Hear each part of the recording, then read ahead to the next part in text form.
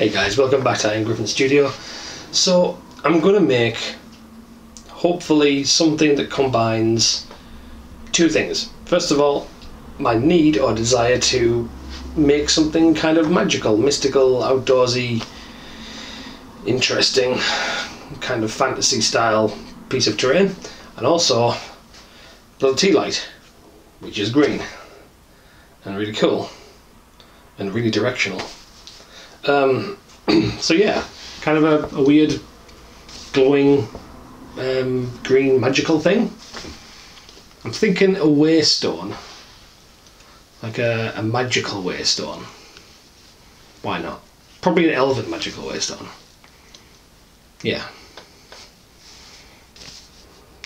let's do that. Oh, so freaking bright. Okay, let's do that.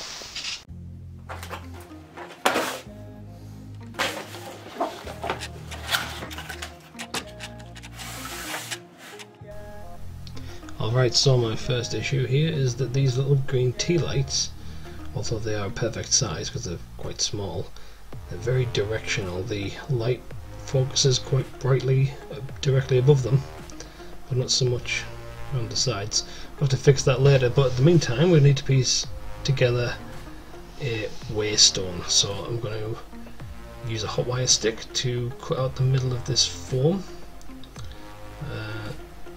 and then hopefully this will leave a big enough cavity in the middle that we can maybe place the tea light in the bottom.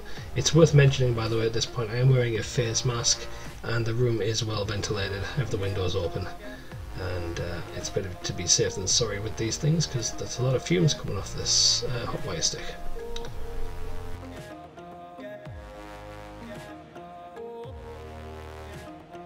Next up is texture.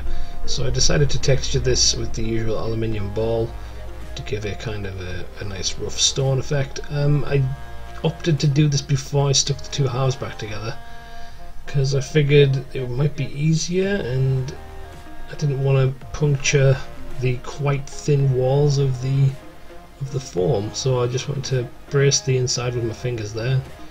However, there's a bit of a noticeable seam around this rock, which is an issue. I'm going to have to deal with that in the future.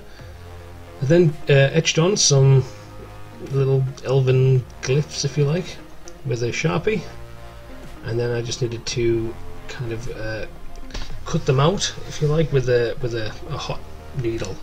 So I attached a needle to an old painting handle, paintbrush handle, and heated the needle on a candle flame and kind of did like a plunge cut through the already thin walls, then applied some Mod Podge and black paint while protecting the surface that I'm working on.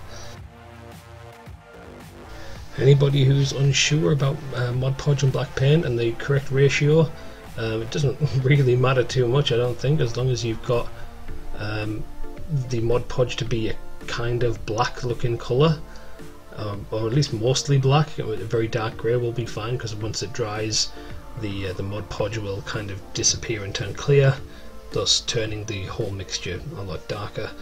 And this gives a great surface for other glues to adhere to and paint, obviously because it's an undercoat as well at the same time.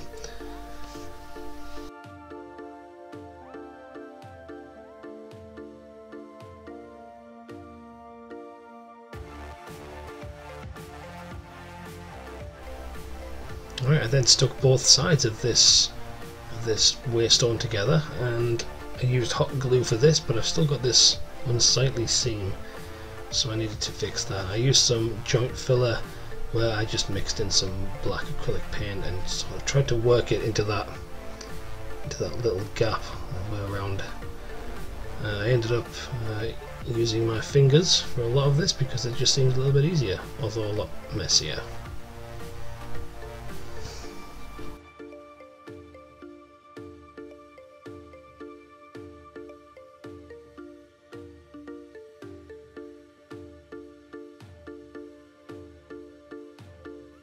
And while that was drying, I cut out some parchment paper. I needed to make a diffuser for this light. I wanted to really make it glow rather than kind of project a light. This is my attempt at being dexterous, and as you can see, I am struggling.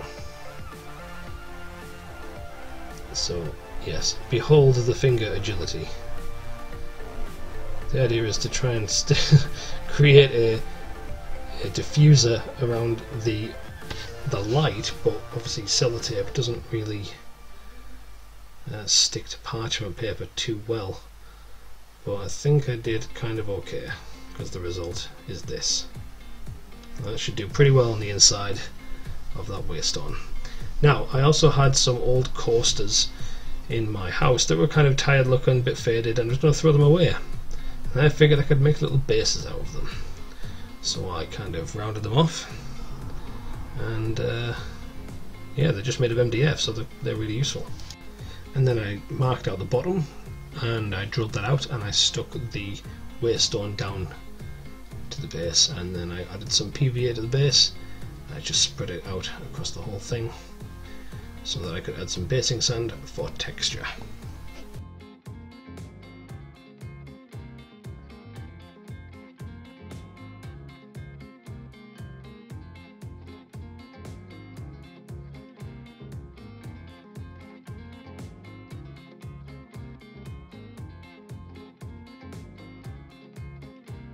And when the base had dried, I gave it a spray with black primer, and then I proceeded to dry brush the Waystone, and I did this with a kind of a medium grey, pretty heavy dry brush, just to pick out all that surface texture on the stonework.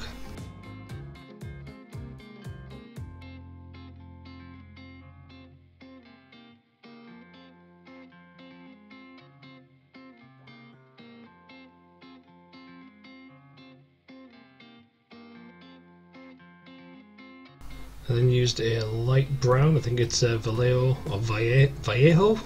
Vallejo? I don't know, I don't do Spanish.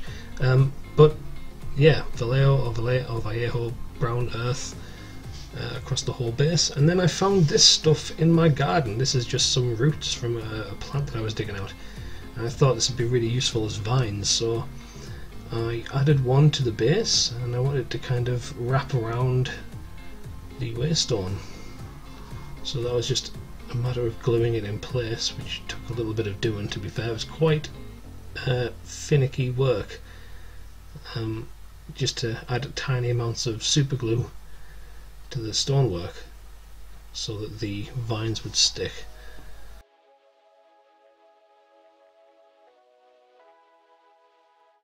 And with that vine stuck in place, I wanted to add some black wash, which I actually watered down in a cup here.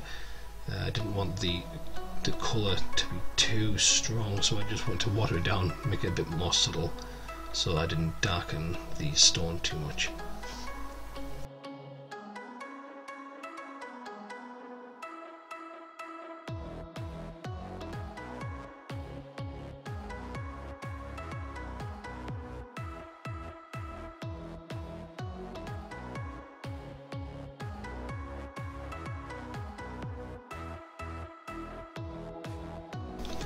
And with that dry, I wanted to add a bit of PVA to the vine, a little bit just here and there, little dabs, little spots all over the vine. I want to add a little bit of foliage, which I'm just using a bit of clump foliage from Woodland Scenics, and just very carefully I started to kind of just sprinkling this on, but it doesn't really work too well, so I ended up placing it individually, and this actually looked a lot better, and it did take quite a while to do, and it's quite fiddly with fat fingers, so be warned.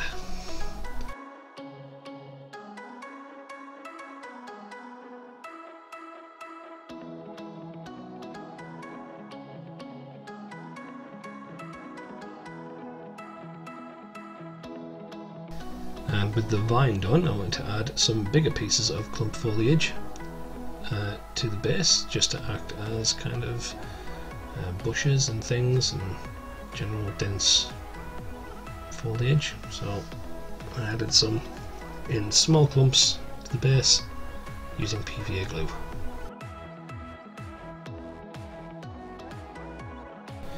Alright, so now I'm going to make some moss up for this stone. So I used some Woodland Xenix fine turf and combined that with some PVA glue to make a nice paste, and then I just kind of scraped it up the side of the Waystone on areas that I wasn't particularly happy with, like that seam that I just couldn't get rid of. This is sort of cheating a little bit, but you know what, it looks good anyway, and I wanted kind of an overgrown look, so moss is always good for that.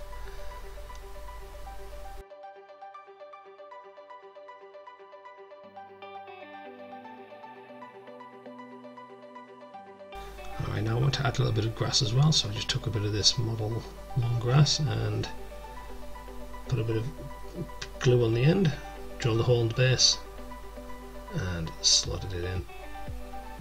Now I wanted to put some mushrooms on, so I thought I might need to make them by hand since I couldn't find any lying around anywhere. So I'm using a bit of wooden dowel, that's about 4 or 5 mil across, using a few cocktail sticks, a junior hacksaw and a Dremel with a sanding tool. So basically just cut off very short lengths of the wooden dowel using the hacksaw.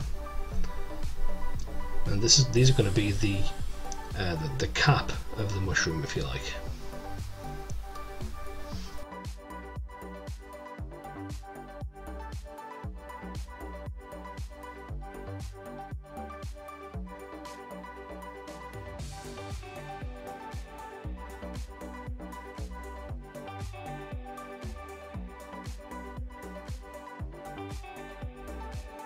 Next, I wanted to carefully drill a hole in these pieces that I'd cut away. If you are going to do this, do use some pliers of some description to hold the very small parts in place. Don't want to hurt your fingers with the Dremel, because those are quite unforgiving.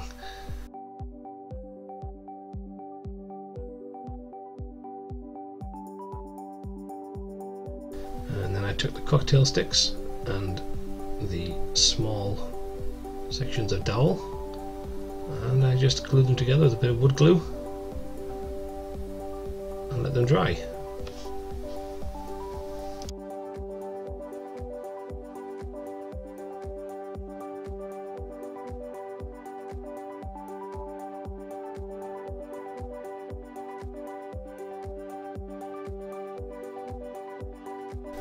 And now when you've got them at this point, it's a good idea to sand them down.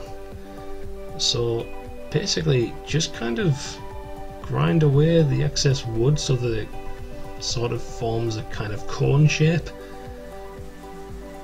and then you can gradually make this thing look a little bit more mushroomish. And this is a lot easier to do than you'd think, actually, especially once you've done like 2 or 3 of them.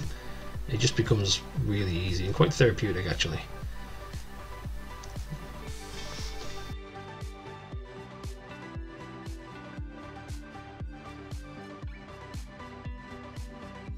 And because you're doing this by hand with a Dremel, it means that you can make all your mushrooms different sizes and shapes, and you can kind of create very unique designs. Then just clip them off with a pair of pliers and you get little mushrooms. Really simple.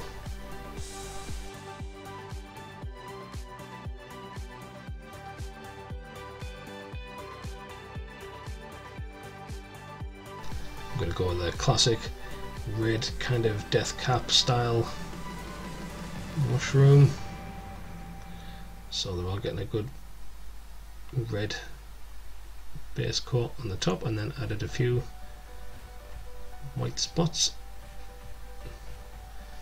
Very traditional looking kinds of mushrooms.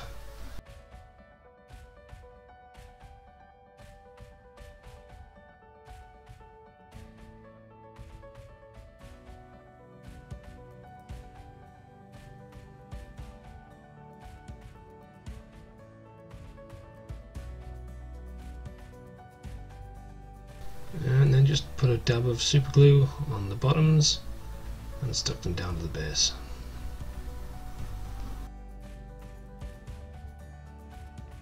And then I added some self-adhesive wildflower clumps, just a white and a yellow.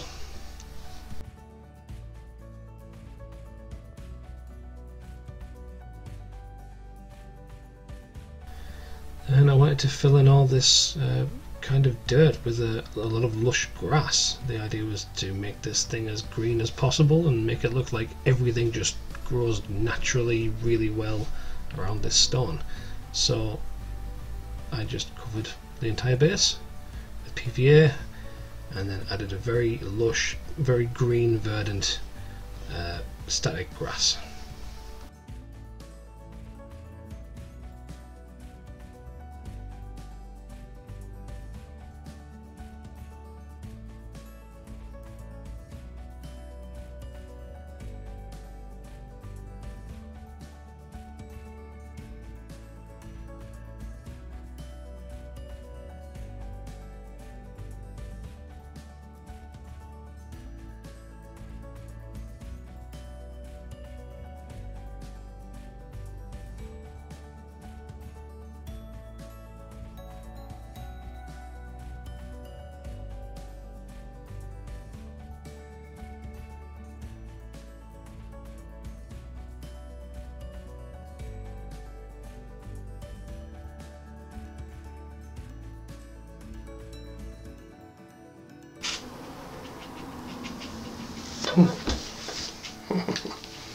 It's really cool. I like. Oh, hang on.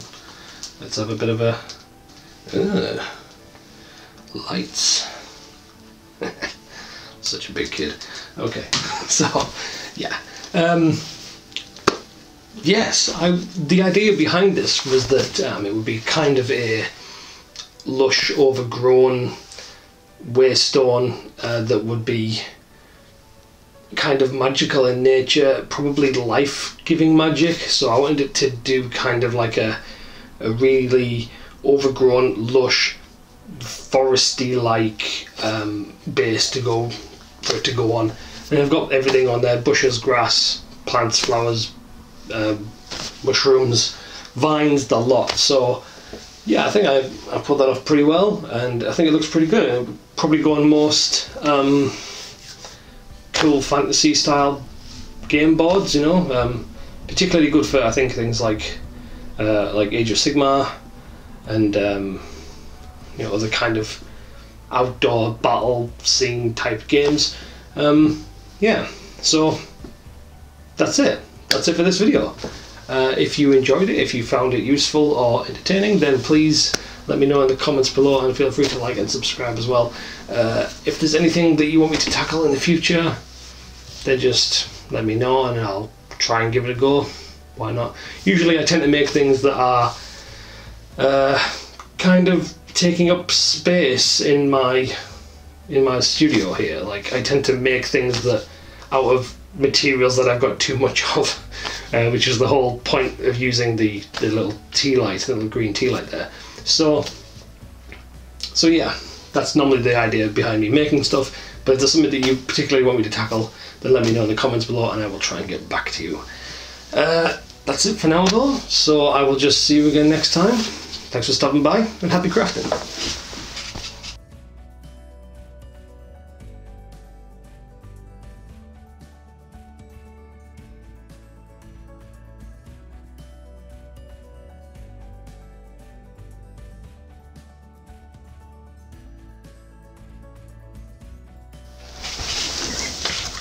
Oh, and really quickly, while I was making that, I also made a non-glowing, kind of wintry based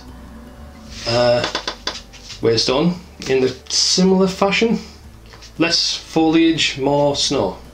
So if I recorded this, if you want to know how I made this or other snow-like terrain, let me know and I will I'll try and post this one too. I didn't want to post two videos for waystones so close together. It might be weird, pointless. Let me know and I will get back to you. Thanks again. See you later. Happy crafting.